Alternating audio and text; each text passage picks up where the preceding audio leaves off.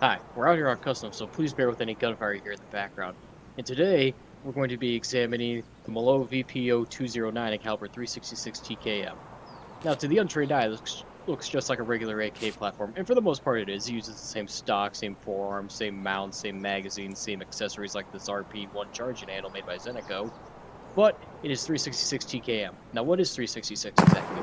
Well, as a way to get around Russian gun laws, it is essentially a shotgun. It is smooth bore, and the cartridge, though metallic, acts more like a shotgun. You can get different shot, or in this case, just straight up 366 caliber bullets. So how does that compare to a regular rifle 7.62x39? Let's find out. So in the interest of entertainment and brevity, we're going to chase down this Illusion IL-76, which, as you can see, just dropped a care package.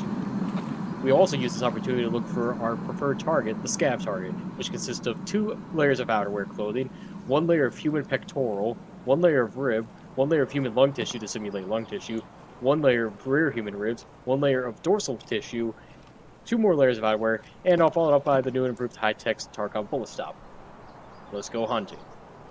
So on the way to the airdrop, we've encountered some scavs. It's a perfect opportunity to test out our 366 TKM full metal jacket ammunition out of this VPO-209 against some real-world targets. Let's find out.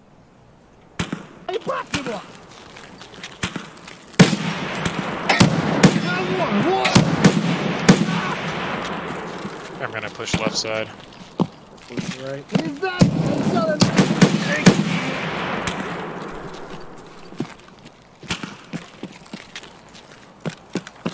Let's go hunt down the other one. Right in front of us, right in front of us. Oh, there's 2. There's 2. Yeah, I'm off to your left right here.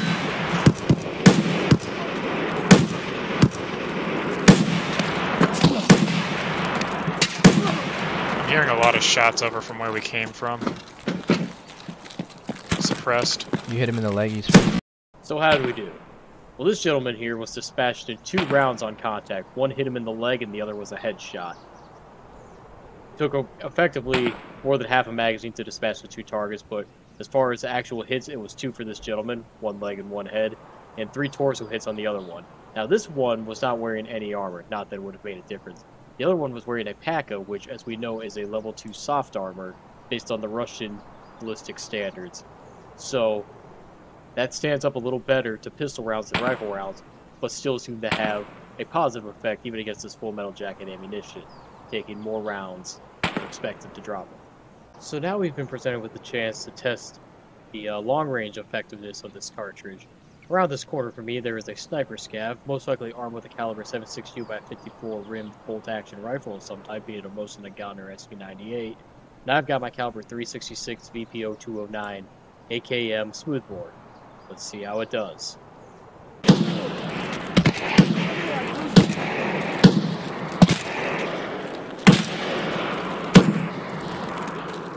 Hi, we're out here on Factory for bonus content based on the untimely deaths of some cameramen and crew. So we're going to do this in one run, so you're going to have to put up with my speech impediments and Shatner-esque pauses. But we're going to test 366 TKM on the Factory in a close quarter setting.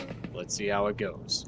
So as you can see, based on the change of location, it did not go well for us on the factory floor. And based on my apparel, we have ran out of the Patreon money for this month and have resorted to scav runs to make ends meet. Terribly sorry about that. But to recap, what did we learn?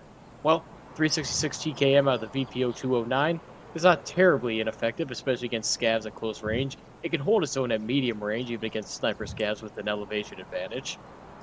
Against PMCs, though, and especially SMG chads with 4.6x30mm in close quarters, you're not going to have a chance. So, as always, don't try us at home at what you call a professional, and thanks for watching the VPO-209/366 DKM review.